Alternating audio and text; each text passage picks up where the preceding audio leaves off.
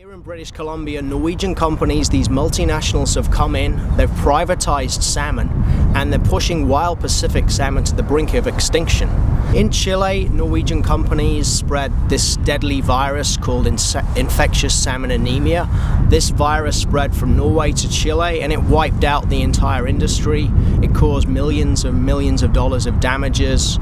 The whole sector had to slaughter their fish and production was decimated.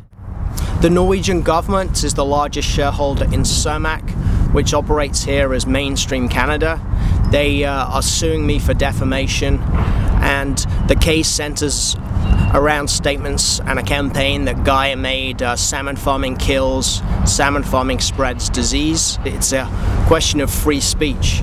And this is the Norwegian government effectively abusing the Canadian court system to muzzle free speech and information.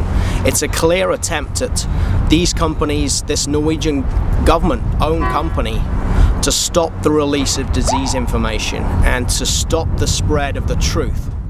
Cermaq's own scientific research, published in 2008, shows that ISA, this deadly disease, infectious salmon anemia, spread from Norway by a company it part owns to Chile, decimating the industry. That's scientific fact. That's been admitted publicly by Cermaq.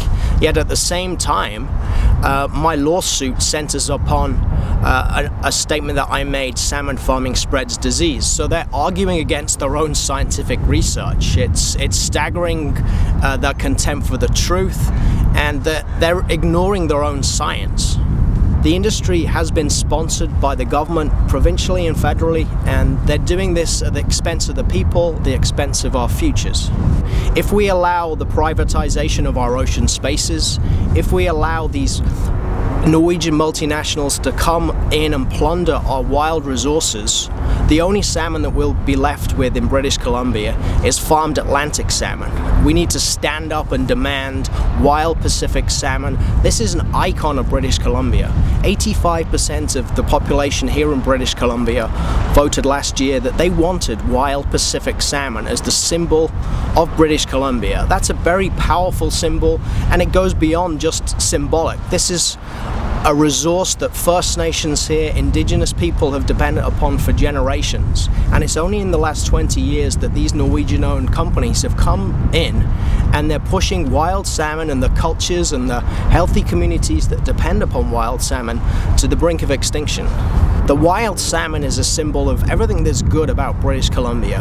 But if people want wild salmon and the whole economy, the forest, the bears, the whole ecosystem that depends upon healthy wild salmon, they're going to have to stand up for wild salmon.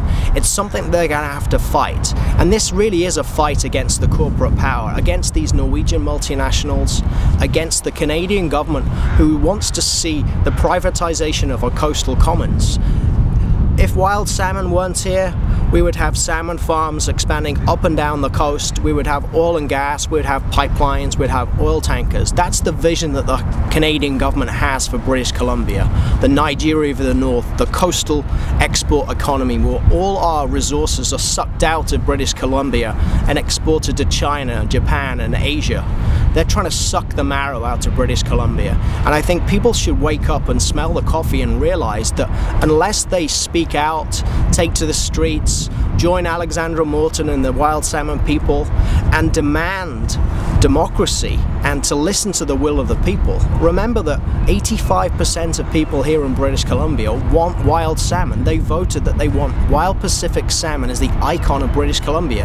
That is being ignored by the federal government. But those 85% of British Columbians, some 3-4 million people, need to stand up and speak out and say that they want wild salmon. It's not good enough just being there in the background and being apathetic. You need to stand up and demand it.